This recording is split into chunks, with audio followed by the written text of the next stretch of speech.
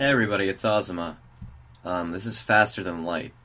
It's a game that came out today, actually. I saw it streamed on Vinesauce Video, one of my favorite live streams for video games, and it looked really fun, so I just went ahead and bought it, and I thought, hey, you know what? New game, why don't I record it? So it's basically a strategy game that's based around managing a ship, and going through space. You know, I didn't actually know much about the story. Maybe it says something. I guess not. I played one game last night and I got pretty far, but I'm still pretty new at this, so you'll have to excuse me if I'm not that great at it. Anyway, you start out with 3 people, and this is your standard ship. Let's call it the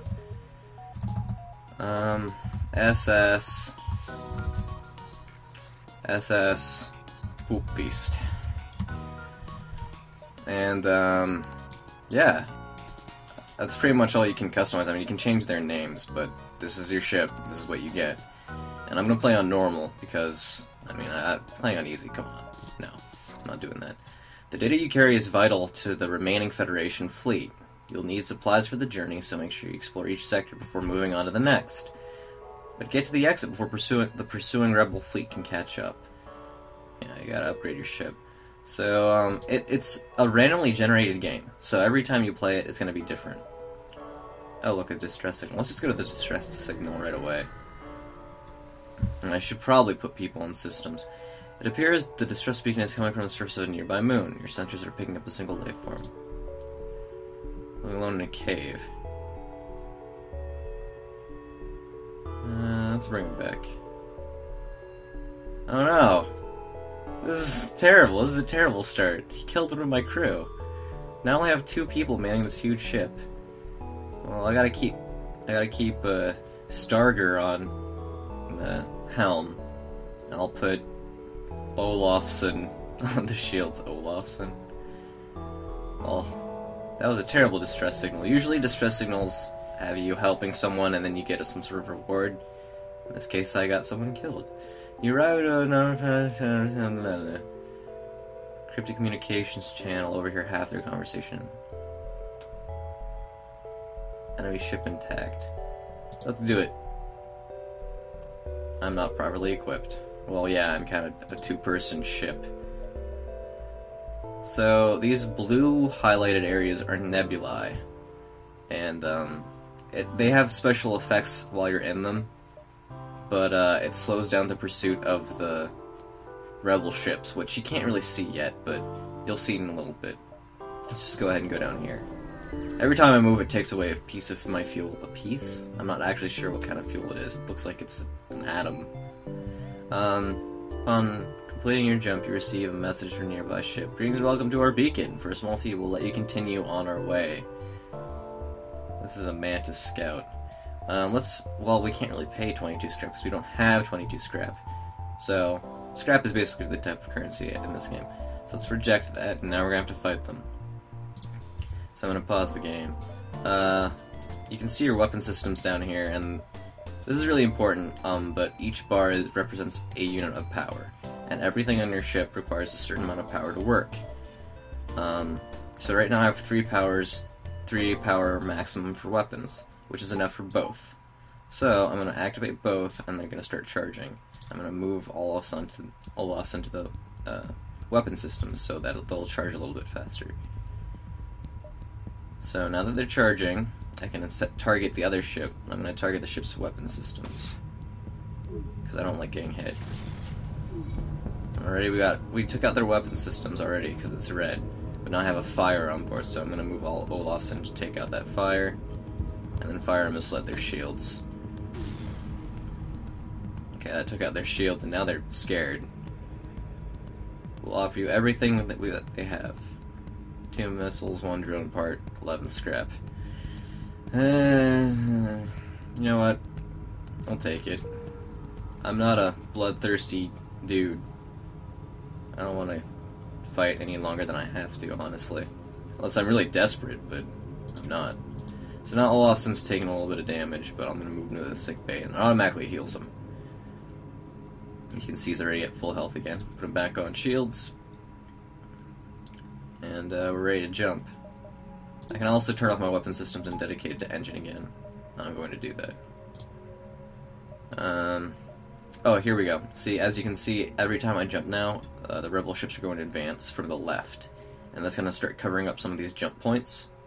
Which means that if I jump to them, well, actually, after a certain point, you can't jump to them. And, yeah, you'll just see as I play. Once you arrive, the screen lights up with warnings. Nearby pirate seems to have advanced hacking tools and they try to shut down our engines. Oh boy. Uh-oh. They have a drone. That's an attack drone, which will constantly attack my ship. Let's turn on my weapon systems. And, we'll take out their drone control. Let's move. Starter. Or not, Olafson. Sorry, Olafson. I didn't mean to mistake your name, it's just you guys were naming some pretty ridiculous stuff. My hull's been breached a little bit over here. Okay, I actually took out their control for their droids. But, now my oxygen's gonna start to leak out of this breach if I don't patch it up. So, I'm gonna open this door so that there's extra oxygen going into that room. So Olafson doesn't suffocate. I'm gonna tell him to go patch that up.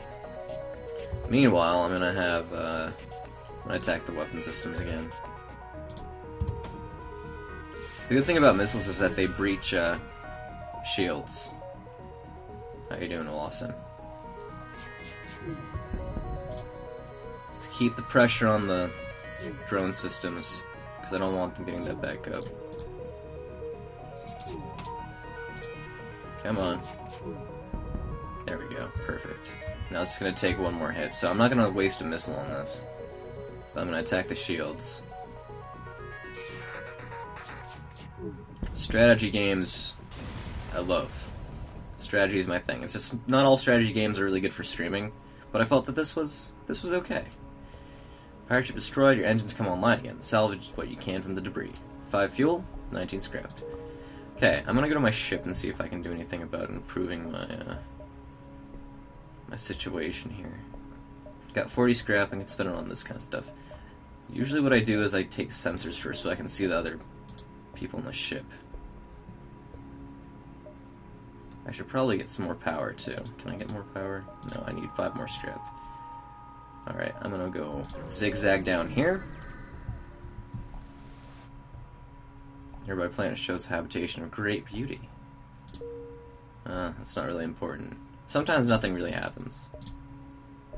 There's a store here, but I don't really have much scrap, so let's go ahead and go up here.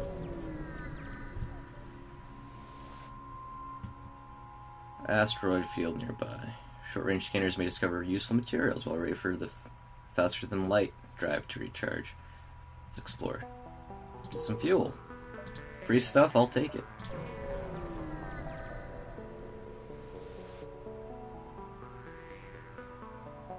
I can trade my missiles for scrap here. I have a missile launcher though, and that's pretty useful, so I'm gonna keep that. As you can see, the rebel fleet is advancing.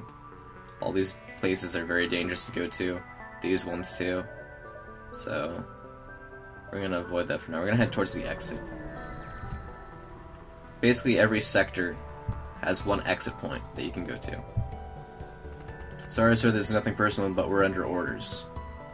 Oh, man. What's the rebel ship doing out here? Well, now you can see that I can... Now you can see that I can see them. So, I can actually see their crew working. It might make it useful to me so I know what they're trying to focus on, as well as, you know, letting me know where I should launch my attack. Looks like they're moving to weapon systems. So, I usually prioritize weapon systems. Just because, you know, I don't like being attacked. Oh man, they got a cutting laser. Well, not anymore. So let's launch a missile at their shields too and keep those down. Those are just my doors, so I'm not going to really worry about it very much. Okay, shields are partially damaged. So let's just keep pressure on that, I guess.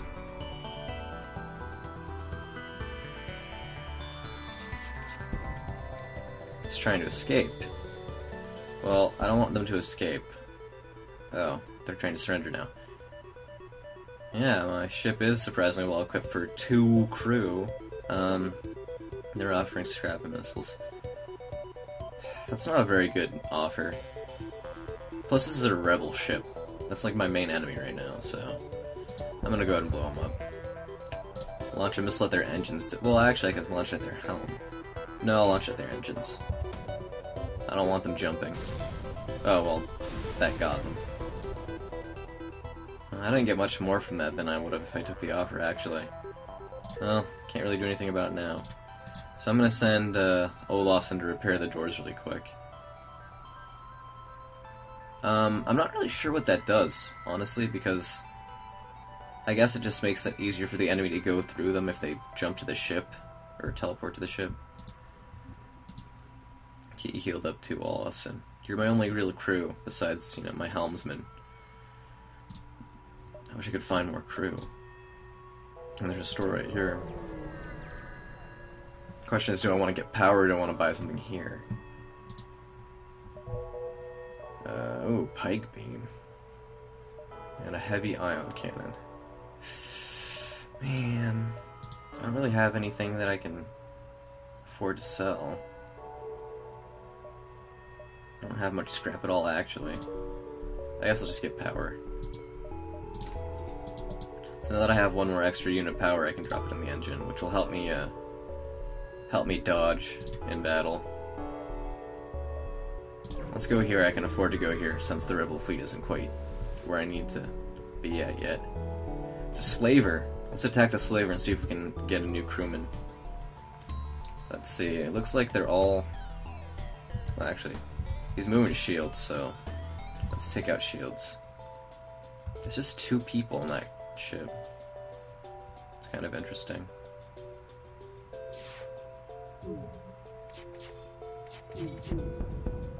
Taking out my med bay. I don't like that. As you can see, my missile does fully charge pretty fast, but I don't like using it unless I have to because they are limited. And now they're trying to escape. We surrender. Take one of our slaves as tribute. If you destroy us, he'll die anyway. I'll accept that. So now I got a alien crew member. Let's actually look at that. It's a mantis named Lana. Double damage in combat, half 1.2 times move speed, half repair speed. So it's not really good for using this person to repair systems, but it is good for melee combat if they ever get on the ship. So I'll put them on weapon systems. I'll get Olafsson to repair this. That's right, slavers.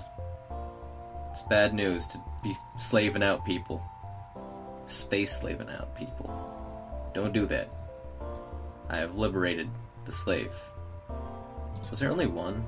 I wish I could get more than one. Because 3 people on a crew isn't that great either. My last crew was like 6 people. Oh well. Yeah, I'll keep you on weapon systems. Let's head towards the exit of this sector. You arrived at a long-range beacon. When the faster-than-light drive is charged, you can jump to the next sector. Debris is scattered. Bounces off your ship. There's a weapon. Ooh, a Hermes missile. So I got an Artemis and a Hermes missile. Let's check out my ship. Alright. Standard requires 3 power. Ugh. Plus it uses a missile. That's rough. That's rough. I guess I'm gonna have to start upgrading my my weapon system so I can put more max power to it, because right now I'm capped. I don't really have much scrap for that though. I might just end up selling the Hermes missile. Oh well. So now when I'm on the exit point, I just click on next sector in the jump map, and it lets you pick which sector you want to go to. And go the Angie controlled sector or the Zoltan controlled sector. I actually like the Angie more, so let's go there. Anyway, I think I'm going to end the episode here. So thanks for watching, and follow me next time as I go through the Angie sector. Let's take a look. Ooh, looks so hydrogen-y.